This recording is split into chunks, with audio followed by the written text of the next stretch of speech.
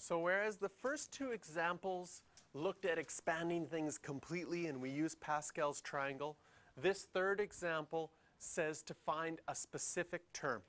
And any time that we're asked to find a specific term, we can use the formula that's on our formula sheet.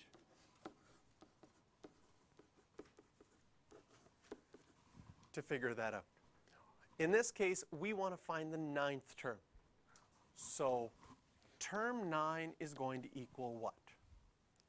And the thing about this formula is you just need to know where the numbers come from. Where do we find n?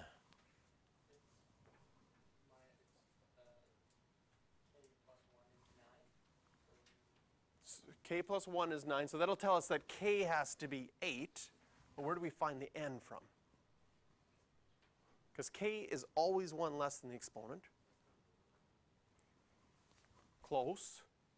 The 10 will be the exponent, which is always 1 less than the row number. In fact, when using this formula, you won't have to worry about the row number. You'll just have to remember that n is always that exponent. So in this case, it's going to be 10. A is always our first term. And I like to put everything in brackets, even if you just have a single term like this one.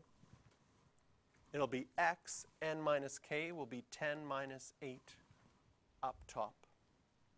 B will be negative 2. So anytime there's a subtraction in your binomial, that negative goes with your second term. And k is 8.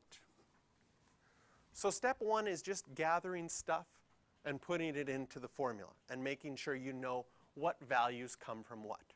N comes from the exponent. K is always 1 less than the term number because it's term k plus 1.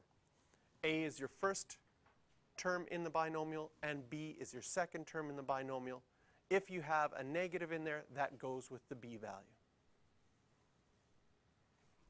Then we'll figure out each of these three things simplified on their own, and then simplify them all together. Mental math, what's 10 choose 8?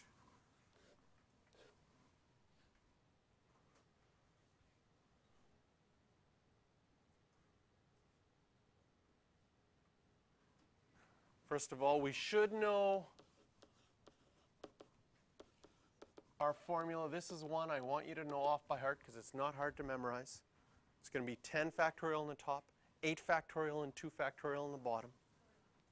If you were expanding it, the 8 factorials would cancel out, right?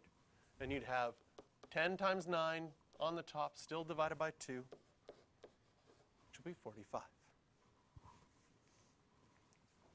Second set of brackets, if we simplified this, it'll just be x squared. And the third set of brackets, negative 2 to the power of 8. And this is where it's important that we make sure that the value is inside the brackets. A negative to the power of 8, will it be negative or positive? Positive. 2 to the power of 8, do you remember that from your powers chart? 256.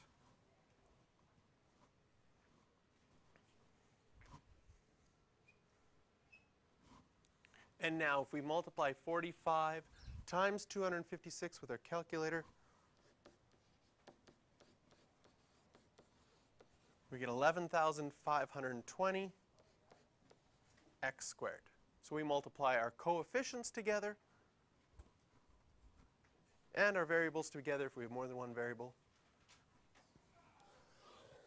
and get our final answer.